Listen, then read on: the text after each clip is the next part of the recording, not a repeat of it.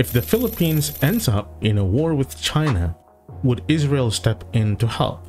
But since Israel is currently focused on conflicts in the Middle East, how could it provide assistance to the Philippines? What type of support could Israel offer?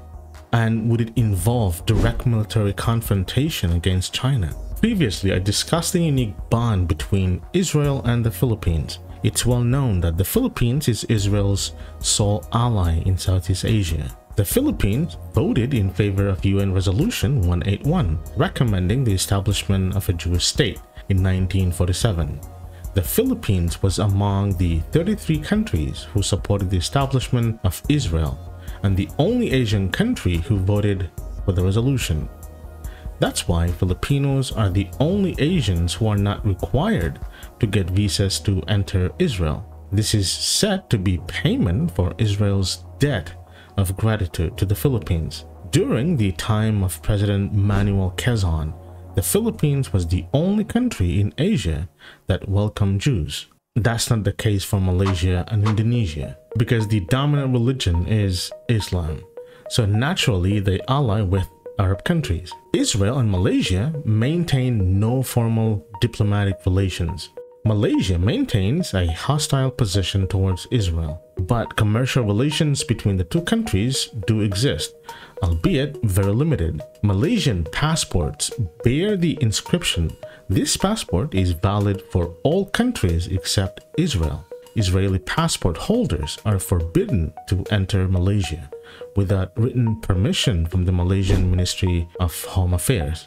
The recognition of Israel is a politically delicate issue for the Malaysian government. In December 2015, the Malaysian government refused to issue visas to 2 Israeli windsurfers and their coach to compete at the Youth Sailing World Championships, citing its policy of not having diplomatic relations with Israel.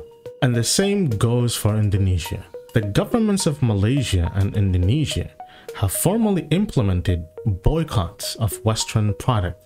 Big-name Western brands from Unilever to Starbucks are being hit by a consumer boycott as a part of the fallout over the conflict in the Middle East. Unilever, whose well-known products include Ben and Jerry's ice cream, are among the companies saying their businesses are suffering.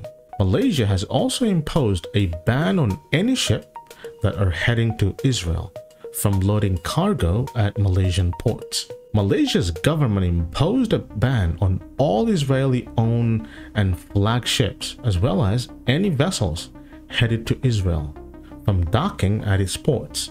The remaining Southeast Asian countries are neutral. They don't want to interfere in any confrontations between the Philippines, China, and America. Israel has a tough choice to make between China and the Philippines. On one hand, they're thankful to the Philippines for sheltering many Jewish refugees, but they also want to keep their friendship with China strong and not cause any problems. China has become a significant trading partner for Israel, ranking 3rd globally and holding the top position in East Asia. By 2022, China had become Israel's primary source of imports, with goods valued at $12 billion.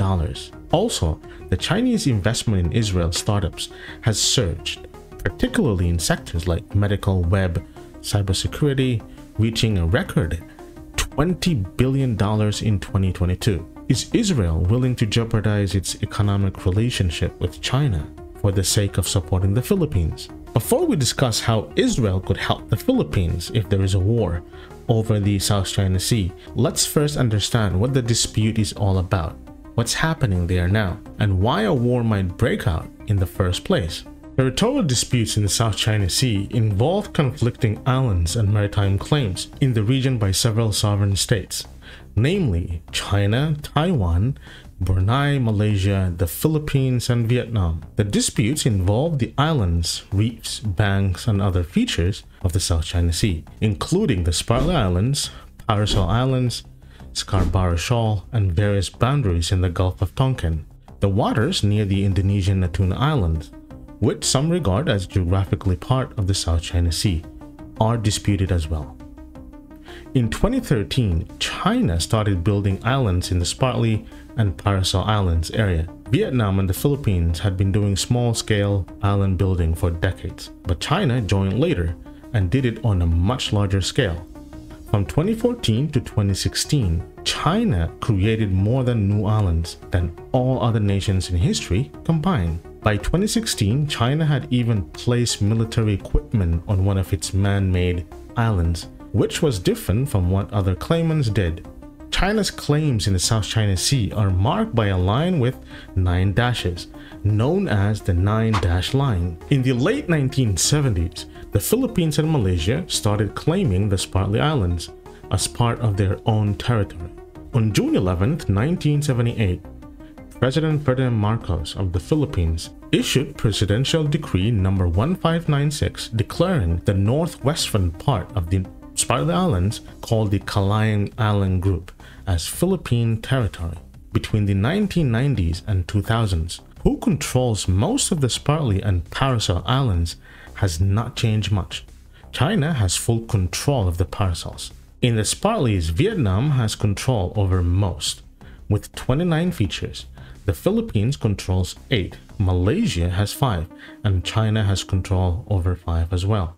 But since 2011, tensions have been rising again in the area. In February, a Chinese frigate fired shots at Philippine fishing boats.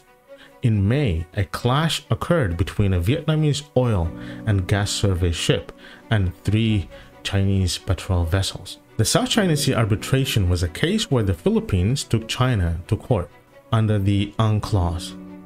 It was about issues in the South China Sea, including China's 9-dash line. In 2016, the court ruled mostly in favor of the Philippines. It said it would not decide on sovereignty or boundaries, but clarified that China's historic rights claims within the 9-dash line have no legal standing, unless allowed under UNCLOS. China and Taiwan rejected the ruling. The Philippines argued that China's 9-dash line is invalid because it goes against UNCLOS rules on exclusive economic zones and territorial seas.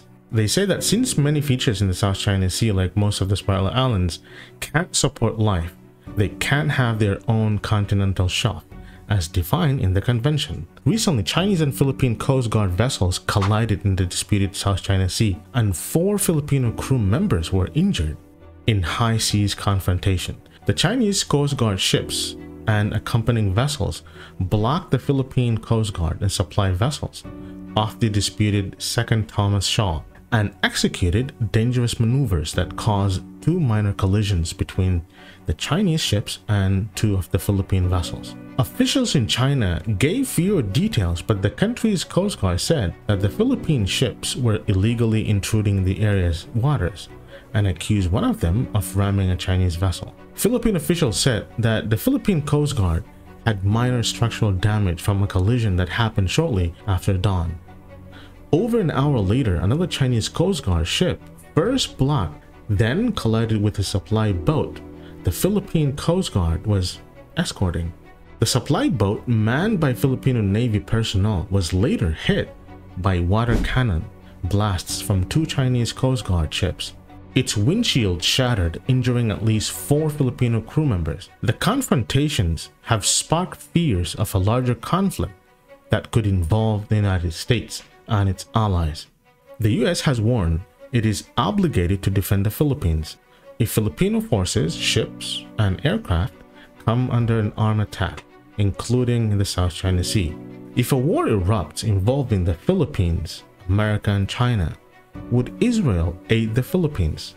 Does Israel have the military capacity to defeat China? Let's compare the military capabilities of China and Israel to see if Israel could win a war against China on its own. In terms of air power, China possesses over 1,000 third-generation fighters, equivalent to the combined number of such aircraft in all European countries. Additionally, China has its own 4th-generation fighter, the J-20. In comparison, Israel has more than 200 third-generation fighters and 25 F-35s. Both countries have nuclear weapons. In terms of military strength, China ranks as the 2nd most powerful army globally after America, boasting a vast number of well-equipped soldiers and sophisticated weaponry. With a population approximately 2 billion, China holds the largest population globally. Israel's military, on the other hand, falls between the 20th and 26th position among the top 20 armies worldwide.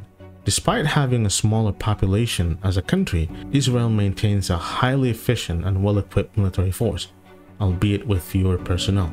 With that said, Israel alone does not stand a chance of winning a war against China, but with its biggest ally, America, China can be defeated. Given that Israel is unable to directly engage in a military conflict with China, there are other ways they could potentially assist the Philippines. These might include providing diplomatic support, intelligence sharing, supplying military equipment and technology. Israel has been helping the Philippines by modernizing its armed forces.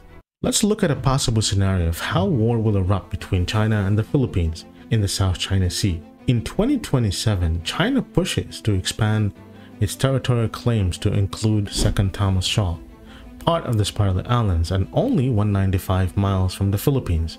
Chinese Marines attempt to intimidate Philippine Marine Corps troops stationed on the beach landing ship Sierra Madre by staging a live fire exercise nearby. But the exercise is mistaken for an assault. Philippine Marines return fire causing casualties, and Philippine warplanes damage a Chinese Type 071 amphibious landing dock. As both sides trade blows, the conflict expands to the Chinese aircraft carrier Shandong, conducting airstrikes on Philippine airfields, and Chinese cruise missiles striking military bases across the archipelago. America invokes the Mutual Defense Treaty with the Philippines, sends its naval forces backed up by 2 carrier strike groups and B-1 bombers based in Guam to seize Chinese-held Subi Reef. US and Chinese air and naval forces become directly engaged. The two powers are embroiled in an open-ended conflict that no one wanted and no one knows how to stop. Countries allied with the United States like Japan, Australia, South Korea, and Israel would join in, and nations supporting China would also be drawn into the conflict. At this stage, the tension goes beyond just the South China Sea. Do you believe Israel would support the Philippines in a time of need? In other words, is Israel willing to sacrifice for the Philippines in a conflict with China?